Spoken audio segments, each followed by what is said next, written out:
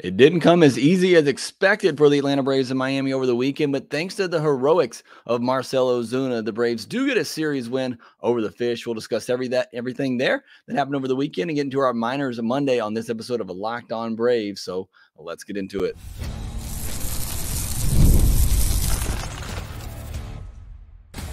You are Locked On Braves, your daily Atlanta Braves podcast, part of the Locked On Podcast Network, your team every day. Hey, and welcome into Locked On Braves, part of the Locked On Podcast Network, where it is your team every day. Also part of the Locked On Sports Atlanta, where we cover your favorite Atlanta sports teams each and every day. I am your host, Jake Mastriani. You can follow me on social media at ShortstopBall. Also, make sure you check out the podcast at LockedOn_Braves. Send in any questions, comments, or feedback you have for the podcast. If you're new and watching on YouTube, hit that subscribe button. If you're listening on the audio version, appreciate your support as well. If you would, leave me a 5-star review. I'd really appreciate it. And thank you so much for your support of Locked On Braves. If you're an everydayer, let me know down in the comment section below on YouTube. Would love to hear from you. Today's episode is brought to you by eBay Motors. From brakes to exhaust kits and beyond, eBay Motors has over 122 million parts to keep your ride or die alive. With all the parts you need at the prices you want, it's easy to bring home that big win. Keep your ride or die alive at ebaymotors.com. Eligible items only. Exclusions apply. eBay guaranteed fit only available to U.S. customers. It is our Monday episode, so we're going to recap the weekend series against the Miami Marlins, and it is also our Minors Monday segment here, so I'll recap everything that happened at the minor league level this past weekend. Talk about the Spencer Strider news. We'll talk about Charlie Morton, my worry meter with him, Marcell Ozuna's hot start. We'll talk about all that on today's podcast. Let's jump into the highlights from the weekend, though. I'm not going to recap game by game, but just want to go over some of the highlights and lowlights from the weekend and what was a series win against Miami. It was a hard-earned one, as it says in the title. Thought it might be a chance for the Braves to come in here against a struggling Miami team, sweep the series, at the very least get a series win, which they did. But they really, really had to work for it with the late comeback in Game 3 on Sunday after blowing them out in Game 1, getting somewhat blown out in Game 2. And then, like I said, the comeback in Game 3, which shouldn't have had to happen. We'll get into all of that. Let's start with the good from the weekend. Going back to Friday night, Max Fried, a couple of rough starts to begin his 2024 season. He gets on track against that Marlins offense, which came into the weekend and still, after the weekend, is one of the worst offenses in baseball, even if it didn't seem like that at times on Saturday and Sunday. So it was a good chance for Max Fried to really kind of get things together, go deep into the game, which he did, pitched into the 7th inning, and kind of get back to the Max Fried that we are used to seeing. And I think we got that on Friday night. 6 1/3 innings, just 4 hits allowed, 1 walk, only 1 earned run, 4 strikeouts, and 84 pitches, a 77.3 mile per hour average exit velocity against only 4 hard hits allowed. That's Max Fried. That's what we have come to expect from Max Fried, somebody that's going to give you length, somebody that's going to get up a lot of weak contact, somebody that's going to be very efficient and be able to pitch deep into games. That's Max Fried. That's the Max Fried that we know, and it's not somebody that's going to throw 96, 97, but it's somebody that's going to be able to locate his pitches, keep hitters off balance, get that weak contact. And because of that, he is going to have games where some of that contact is just going to find holes. But for the majority of his starts, he's going to get weak enough contact that it's going to be outs as long as you got a good defense playing behind him. Some days that happens for the Braves. Some days it doesn't right now. But either way, that start was exactly what we needed to see from Max Fried. I kind of liked his comment after the game. He said he needed to get back to what he does, and that is mixing up speeds, keeping hitters off balance, exactly what we've come to expect from him. Look, who knows? It's a contract year. Max Fried is human. He is proven enough at this point, in my mind, to show that he's one of the best pitchers in the game, but he's coming off an injury-filled season, and now he's coming into a contract year. I'm sure he had a lot of pressure on himself to get off to a good start, to have a great season. You know, whether that was to impress the Braves enough that he's healthy and that he's still a top pitcher to earn a contract with them, or to go out and prove it for other teams as well that could be bidding for his services this offseason. Again, I think there's a little bit of Max Fried that was coming out of this season kind of juiced. He was throwing a lot harder than we were used to seeing. That's not the Max Fried that we know. So hopefully this was kind of just a blip on the radar and he has figured some things out. He's gotten back to the Max Fried that I think when he's pitching like he's capable and he's healthy, I think he's a top 15, maybe pushing even top 10 pitcher in all of baseball, especially with all the injuries that are in the game right now. I think you could put him up there in the top 10. Again, if he gets on track and becomes that pitcher that we're used to seeing. I will say the start comes with a caveat. It was the Marlins, who are one of the worst offenses in the league. And going back, and I did watch the game again, just kind of watch Max Fried's outings. I didn't think he was particularly sharp, at least compared to his standards. Now, the fastball command got better as the outing went on, but I really didn't even think that was the best game from Max Fried. So you can look at that one of two ways. He's still just not quite there, or there's best is still yet to come. He's still getting back to that place. And I think that's going to be more of the case with Max Fried. I think, how rough his first two outings were. The first one didn't even get out of the first inning. Second one gave up 6 runs in the first inning. He did settle in after that, but was kind of just from the jump, just really taken out of it. And now we've seen a game where he's able to work deep. He's able to kind of get going with his pitches. I like that he went back to fastball curveball. He talked about that as well, focusing on those two pitches. The curveball, in my opinion, has always been his money pitch. It's great that he can mix in these other pitches, and it makes him that much more difficult, but that curveball is always what's made him so special. So a good start there.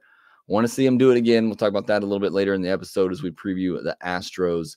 And then we got to talk about Marcell Ozuna. We discussed him a lot on the postcast, me and Grant McCauley, that we did Sunday night. If you want to go check that out, he is tied for the league lead in home runs with 7. He is at the top of the league in RBI with 21. And going back to the home runs, I feel like he is feet away from having 2 or 3 more home runs this year. In fact, probably some of the balls that he's hit are gone. The home run he had, or the ball he had against the Mets in the last game of that series that I thought was gone, caught at the wall, is probably gone once the weather warms up a little bit. He has been on an unbelievable start, and it continues over from what we saw last year.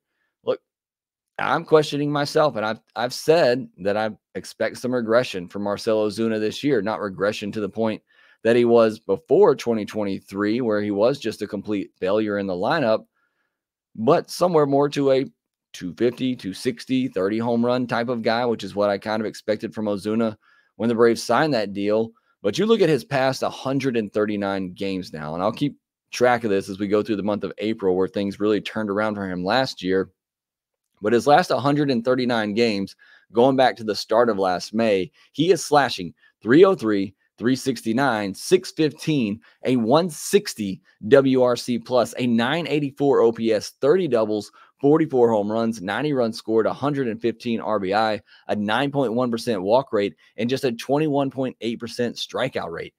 That's MVP type stuff we are talking about with Marcell Ozuna. I mean, since last May, he has been a top 10, at least top 15 hitter in all of baseball. I mean, it's a large sample size now. We'll see what happens the rest of the year, but he has really, really turned around his career. Signs for life from Ronald Acuna Jr. over the weekend. 5 hits, just 2 walks, just 1 strikeout, which you like to see with all the strikeouts early on. 3 stolen bases, 3 runs, continues to get it done with his legs on the bases. Came feet away from hitting his first home run and almost knocked a hole in the wall. He had exit velocities of 98.2, 91.1, 106, 113.2, 95.3, 108.2, 101.8 on the weekend. Overall, it was an 89.9 average mile per hour exit velocity, but that was brought down by 43 mile per hour exit velocity and a 66.7 mile per hour exit velocity that he had on Sunday. But you're starting to see more hard hit baseballs. He got his first barrel of the year over the weekend. I feel like he's getting really, really close. Quickly on a couple other pitchers, Chris Sale, I thought he pitched much better than the line will actually tell you. 7 innings, 6 hits, 3 walks, 5 earned, 7 strikeouts, 102 pitches. Being able to go 7 innings was huge, saving that bullpen. Only 4 hard hit balls allowed in the game, so it's not like he was getting lit up. The walks in the 5th inning are really what cost him after a weak 2-out hit from Arise. Maybe Ozzy Albies should have caught that ball in the air. Either way, Arise gets one of his special weak hits, and then a walk to Bell. I think he was frustrated by a pitch in that at bat that was borderline, one of those 50-50 calls that carried over into the next at bat where there were definitely 2 pitches that were strikes that didn't go his way. Next thing you know, bases loaded, and then he leaves a changeup middle of the plate to De La Cruz, who was killing the Braves in this series, and he clears the bases. So it was really just that 5th inning, the walks, and then the hanging changeup to De La Cruz that really did Chris Sale in on what otherwise I thought was a really well-pitched game from him. Seemed like they had a game plan early against him, kind of looking fastball slider, and he started to go to that changeup a little bit more, and it was a really good pitch for him. Overall, he had 16 whiffs. He did have 10 on the slider, which he threw most of the time, but 4 of 8 whiffs on the 8 swings against his changeup. Again, that became a really good pitch for him in this one. All right, next I want to get into Charlie Morton. Talk about another rough outing for him. And my worry meter for Charlie Morton is up right now, and a lot of it has to do with his curveball, which is not looking as special as it has in previous years. We'll discuss that next. Passion, drive, and patience. What brings home the winning trophy is also what keeps your ride or die alive. eBay Motors has everything you need to maintain your vehicle and level it up to peak performance, from superchargers, roof racks, exhaust kits, LED headlights, and more. Whether you're into speed, power, or style, eBay Motors has got you covered. And you're not on that fast and furious team, and you're like me with the minivan, they got parts for you too, because they have over 122 million parts to choose from for your number one ride or die. You'll always find exactly what you're looking for. And with eBay Guaranteed Fit, your part is guaranteed to fit your ride every time or your money back. Because with eBay Motors, you're burning rubber, not cash. With all the parts you need at the prices you want, it's easy to turn your car into the MVP and bring home that win. Keep your ride or die alive at ebaymotors.com. Eligible items only. Exclusions apply. eBay Guaranteed Fit only available to U.S. customers. We've all been there. Either as a player or a fan, it's halftime and the scoreboard's not looking so good. You're feeling low, not sure you or your team can pull out a win. That's when you dig deep, lift your head up, and say to yourself, time to get back in the game, pull off some bank heist, and take as much of my friend's money as I possibly can. That's right, the smash hit mobile game Monopoly Go lets you compete with your friends to get the most riches and the biggest empire. It's a Monopoly you love, but on your phone with anytime with tons of new twists, including leaderboards to compare your progress to your buddies. There's so much to do. Play on countless dynamic Monopoly boards. Make your friends bankrupt by smashing their landmarks with a wrecking ball. Charge other players for rent on iconic properties. You can even work with your friends to crack open community chests and in tournaments to get extra rewards and climb the leaderboard. So get back out there, put on your game face, and download Monopoly Go now free on the App Store or Google Play. It's Locked On's NFL Mock Draft live on April 17th at 7 p.m. Eastern, streaming on the Locked On Sports Today 24/7 streaming channel on YouTube or the free Amazon Fire TV channels app. Find the ultimate 6-episode series on April 17th at 7 p.m. Eastern to hear who the local Locked On experts are picking for every NFL franchise. With live reactions from local college football experts and even the fantasy football angle, the Locked On NFL Mock Draft on April 17th at 7 p.m. Eastern, streaming live on Locked On Sports Today 24/7 streaming channel on YouTube or the free Amazon Fire TV channels app. And just real quickly here on Locked On Braves, tomorrow we'll be obviously recapping Monday's game, and we'll be discussing exactly where your worry meter should be for the starting rotation. All right, let's jump into our Minors Monday segment here. Before we do that, I want to talk about Charlie Morton before we move on to Minors Monday. Charlie Morton on Sunday, 5 2/3 innings, 7 hits, 1 walk, 6 earned, 8 strikeouts, 1 home run on 79 pitches. This is one of the most bizarre lines I've seen from a starting pitcher. Only threw 79 pitches, only walked 1 batter, had 8 strikeouts, only had 6 hard hit balls against, 89.8 mile per hour exit velocity. All of those things are telling me that Charlie Morton should have had a great start, but he didn't. He gave up 6 earned runs on 7 hits. It's a line you look at that just doesn't add up. Maybe it's a little bit of bad luck, but the bottom line is he's got to be better. I mean, I give Chris Sale more grace than I do Charlie Morton for what he did on Sunday against that Marlins lineup with a big lead that you had. That has to be a stress-free win. You got to have your veteran go out there and give you 5 or 6 innings of 2-3 runs, at most against this Marlins lineup, which looked like one of the worst lineups in baseball coming in, and I still think is, but they look like one of the best lineups against Charlie Morton on Sunday. Again, it's just really, really strange. I think the Marlins had a pretty good game plan against him. It looks like they were hunting that curveball early, and Charlie Morton's throwing that curveball in the zone a lot more this season. He's not getting as many chases, which I'll talk about more here in a second. But bottom line, Charlie Morton's not pitching like Charlie Morton. I expect him to be a number 3 type of pitcher, but he's pitching more like a number 5 right now at the moment. And the Braves can't have that with Spencer Strider out. They need him to pitch like a number 3 starter, and that's not what you're getting from Charlie Morton at the moment. And here's the thing that concerns me the most right now with Charlie Morton. It's the reason why, I'm not worried. I was never worried about Max Fried. I don't really even worry about Chris Sale. And I'm not completely worried about Renato Lopez. I don't think he's going to go 6 innings, 1 run or less every time out. There's certainly going to be some regression there for him, but I think he'll be a fine, 5, maybe 5+ type of guy. But the reason I'm more worried about Charlie Morton than any of the rest of them, his curveball is not as effective as we've seen in the past. And that's a pitch that he has to have. And you look at Sunday's outing, 6 whiffs on 21 swings on the curveball. That's a 29% whiff rate. That's not terrible, but it's only 26.8% on the year. The previous 3 years, he's had at least a 40% whiff rate on that curveball. And right now it's sitting at 27% this year. Last year, that pitch had a positive run value of 25. That was tops in all of baseball among pitchers who threw enough curveballs to qualify. That was 3 points ahead of NL Cy Young winner Blake Snell. Right now, it has a positive run value of 1. So, it's still been a good pitch for him, but it is nothing like it was in the previous seasons. He's throwing that curveball, as I said earlier, in the zone more than he has in a long time. Hitters are swinging at it out of the zone the fewest amount they have since 2009. Hitters are chasing that pitch just 25% of the time. Again, his lowest mark since 2009.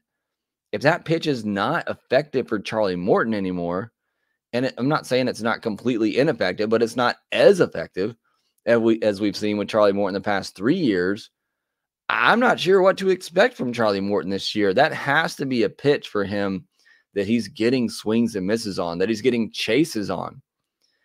And we just haven't seen that so far this year. This is where I do have to remind you, it is a small sample size, but that is certainly something to watch for Charlie Morton. If he is not getting the chases off the plate with that curveball, I'm really worried about just how good and how effective Charlie Morton can be. But we'll see. Again, it is early, and the past tell us that should even out, but that's something to keep an eye on as you watch Charlie Morton start. Can that curveball get back to at least 35+ whiff rate? Is he getting more swings and misses on that curveball? Of course, a lot of that has to do with him setting it up, with the fastball command. But 1 walk on Sunday against the Marlins, I would have told you he went 5 and 6 innings, giving up probably 2 earned or less. But it just wasn't the case, and he couldn't get it done on Sunday, and the Braves had to pull out the heroics late to win that game. All right, now getting into our Minors Monday segment. I'll be quite honest, not a lot of highlights on the farm this past week. We'll start by looking at the top prospects. A.J. Smith-Shawver and Hurston Waldrop have gotten off to some rough starts. A.J. Smith-Shawver this past week, 2 1/3 innings, 4 hits, 1 walk, 3 earned, did get 5 strikeouts, gave up 1 homer. Waldrop, 4 1/3 innings, 4 hits, 4 walks, 3 earned, and 3 strikeouts. It's unfortunate, too, because you feel like if one of those guys got off to a hot start with the injury to Spencer Strider, that maybe they'd get an opportunity pretty soon. But with the rough starts they're out to, they're going to have to string together a lot of quality starts just to get back in that conversation as the next man up. They're obviously behind the 3 guys that we are likely to see. 2 we've already seen in Alan Winans and Darius Vines, and Bryce Elder, I would figure, is going to get an opportunity at some point. So they got a lot of work to do to catch up there. Somebody that's already looking really good, and I don't know how long they can keep him at Rome, but Spencer Schwellenbach, 5 1/3 innings, just 2 hits, 1 walk, no earned, and 4 strikeouts. He's been really good in his first 2 starts. Owen Murphy has been really good in his first couple of starts as well. This past week, 5 1/3, 4 hits, did walk 3, 1 earned, but 8 strikeouts, 16 strikeouts in 12 innings so far. And that's a bit surprising for me. And I watch Owen Murphy. I don't see a big strikeout guy, but at least in 2 starts this year, he has definitely racked them up. Nacho Alvarez, 5 for 19, 6 walks, 6 strikeouts, 3 stolen bases this past week. Still didn't have an extra base hit this past week. I don't think he has one on the year yet. That is certainly something to keep an eye on with Nacho this year. Look, if he can stay at shortstop, the power, I guess, isn't as big of a deal, but would love to see him obviously tap into that extra base potential. Cade Keeler had 4 innings, 3 hits, 1 walk, no earned, 7 strikeouts. He's looked really good, a prospect that I'm not nearly as high on, but he has looked really good in his professional debut. Drew Hackenberg didn't pitch this past week. I don't know why. He had a really good start his first time out. Hopefully nothing wrong there. Now going through at each level, Gwinnett, Lurie Garcia, 10 for 26 this past week, 3 doubles and a home run. JP Martinez remains red hot, 8 for 22, a double, a triple, 2 walks, just 2 strikeouts, and 4 stolen bases. David Fletcher, 8 for 23 with 5 walks, getting on base a ton. Only one Gwinnett pitcher had a whip under 1.20 last week. Rough week for the pitching staff. That was Jake Walsh, who pitched 2 scoreless innings, allowed just 1 hit, but didn't strike out anybody. So not a lot to talk about there on the pitching at Gwinnett this past week. Mississippi, Cody Milligan was 5 for 18, a double, a triple, 3 walks, 5 stolen bases. JJ Niekro started 2 games, 10 2/3 innings, 7 hits, 2 walks, 2 earned, and 8 strikeouts. Jake McSteen, pretty cool name there, 6 Ks in 3 1/3 innings. Ian Mejia, 6 innings, 3 hits, 1 walk, no earned, and 4 strikeouts. And then finally, Drew Parrish, 5 innings, 6 hits, 1 walk, 1 earned, and 3 strikeouts. Moving down to Rome, Adam Zabrowski, 4 for 12, 2 walks. He was the only Rome player with an OPS over 700 this past week. As bad as the Gwinnett pitching was, the Rome offense was just as bad. My guy Sabine Ceballos did have 4 hits and 2 walks on the week. Ambioris Tavares, strikeout rate is currently at 56.5% through 6 games. Looking for that improvement for him at the plate. Haven't seen it so far, but it is early on. Lucas Braun at Rome, 5 innings, 5 hits, 4 walks. Don't love that. 2 earned and 5 strikeouts. Ryan Barassa, hopefully I'm saying that right. 3 innings, no hits, 1 walk, no earned, and 4 strikeouts. And then lastly, at Augusta, Cade Kern, 5 for 15, a double, a homer, 2 walks, 2 stolen bases. Drew Compton, 6 for 18, 3 doubles and 3 walks. Jace Grady, 6 for 21, 2 doubles, a home run, a walk, and a stolen base. And then on the pitching side, Mitch Ferris, 4 innings, 3 hits, no walks, no earned, 7 strikeouts. Adam Mayer, his first 2 professional outings, he's been pretty good. 5 innings this past week, 2 hits, no walks. Did hit a couple batters, no earned runs, and 6 strikeouts. And then Garrett Bauman, he is looking really good. Big, tall righty that the Braves drafted last year. 5 2/3 innings, just 1 hit, 1 walk. Did still somehow give up 2 earned runs and 3 strikeouts. So he's off to a good season in 2024. So that is your minor league update for the week. Things happening down on the farm. All right, next we'll get into a little bit of news, including the Spencer Strider update, and then we'll preview the Houston Astros. We'll do all of that here next. Today's episode is sponsored by Yahoo Finance. Would it be great if you could see all your investment and retirement accounts in one place? With Yahoo Finance, you can consolidate your views from multiple accounts into one hub and access the expert analysis you need to tend to your entire portfolio with confidence. For more than 25 years, Yahoo Finance has been the brand behind every great investor. Whether you're a seasoned investor or are looking for that extra guidance, Yahoo Finance gives you all the tools and data you need all in one place. Securely link your brokerage accounts for a unified view of your wealth, including 401k and other investments. A comprehensive perspective is what sets apart great investors, and it's how Yahoo Finance ensures you have the insight to look at your wealth in its entirety. For comprehensive financial news and analysis, visit the brand behind every great investor, yahoofinance.com. The #1 financial destination, yahoofinance.com. Again, that's yahoofinance.com. Apologize to those watching on YouTube as I seem to have lost connection to my camera, but we'll continue on here today because I want to talk about the Spencer Strider news. He elected to have internal brace surgery on that UCL. Still will miss the rest of the 2024 season, but he hopes to be back sooner in 2025. That's the difference between doing it this way and having full-on Tommy John, which would be his second. So hopefully this is successful. We've seen more guys kind of go this route. Again, hopefully it gets Spencer Strider back earlier in 2025. He's still done for 2024, and the Braves are going to have to find somebody to fill that spot in the rotation. But hopefully this does get him back sooner rather than later.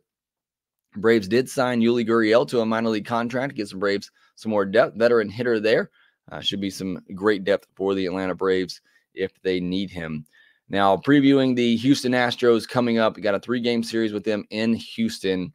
They got off to a bit of a slow start this year, but they seem to wake up over the weekend against their rival, the Texas Rangers, obviously the defending World Series champions. They won 2 out of 3 in that series. Looking at the pitching matchups, it's Darius Vine versus Spencer Arrighetti, and then Ronaldo Lopez versus Hunter Brown, and Max Fried versus JP France. Now, the Braves decided to go with Darius Vines on Monday. He didn't pitch at all over the weekend. Bryce Elder was scratched for most Saturday and Sunday, so I thought maybe the Braves were going to give him the start on Monday. Maybe they were just going to scratch him in case they had to use Darius Vines, and then they were going to call him up. So we'll see what happens there with Bryce Elder. I would expect he's going to pitch on Tuesday for Gwinnett if he's healthy, and then that would set him up to come up over the weekend if they want to.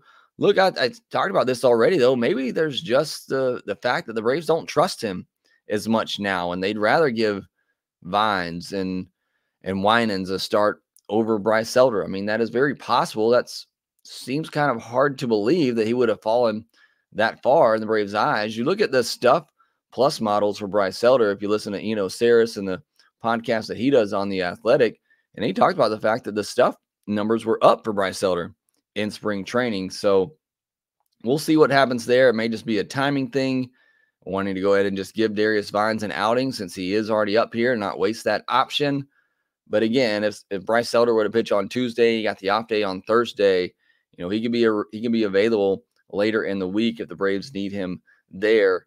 But it is going to be Darius Vines on Monday. He's got a good cutter changeup combination that works well with him. I was impressed by what I saw from him last year. As for Arrighetti, made his first major league start last time out, gave up 7 earned in 3 innings.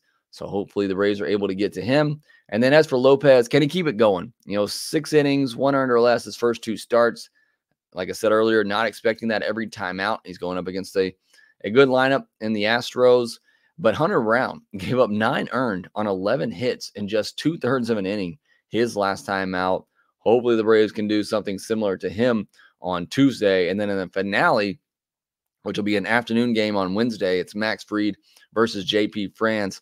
I talked about Max Fried, seeing him take some more steps in the right direction, but it was against the Marlins. Want to see him do it against this Astros lineup, see if he can continue to gain command of all of his pitches, be able to mix them up, keep hitters off balance like we're used to seeing with Max Fried.